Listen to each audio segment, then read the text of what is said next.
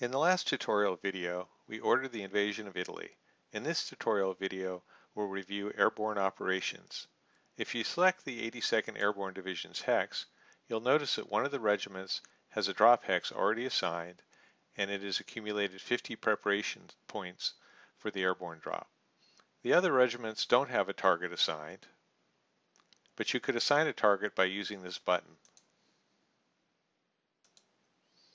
An airborne unit can accumulate up to 95 preparation points and must have at least 50 in order to drop.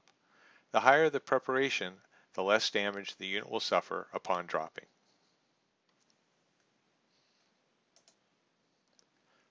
When you enter air transport mode, notice that initially you're in air transport unit mode. If you click again, you'll be in air transport freight mode. Since we're going to be dropping the paratroopers, we want to be in unit mode. So now we go and select the paratroopers we want to drop.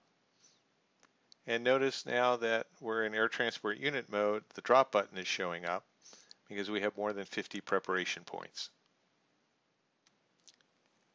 Also notice that any hexes that are targeted for an airdrop are shown in light blue, and the invasion hexes are shown here in red.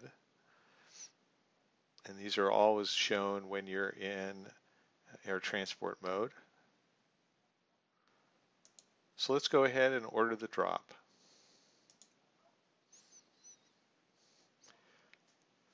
Also note that since this is an airborne drop supporting an amphibious invasion, it's automatically going to be taking place at night.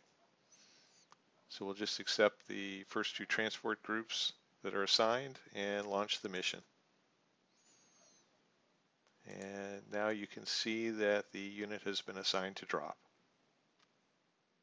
As this is an airborne drop assigned to support an amphibious invasion, it will take place in the amphibious and airborne phase at the beginning of the German turn. So let's go to the British 1st Airborne Division and order one of its regiments to drop.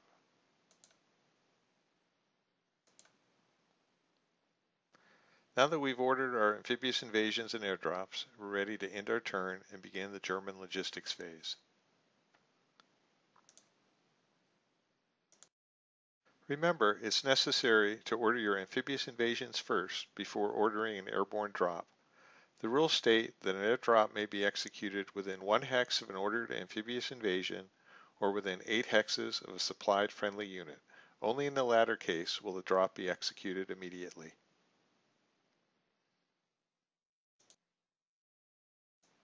After the logistics phase, the amphibious and airborne operations will be resolved. First, the airborne landings will take place.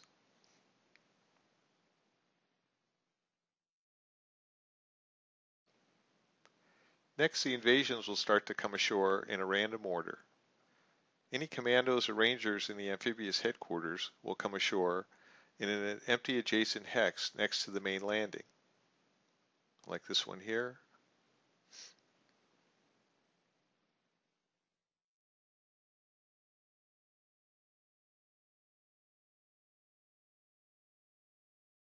And here's another commando rating.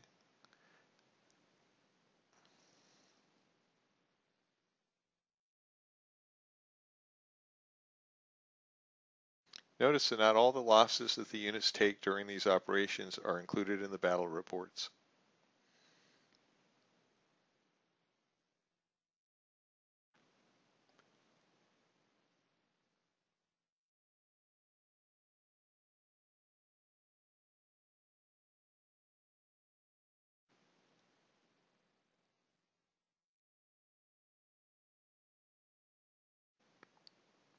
You can also see that airfields, temporary ports, and depots have been created.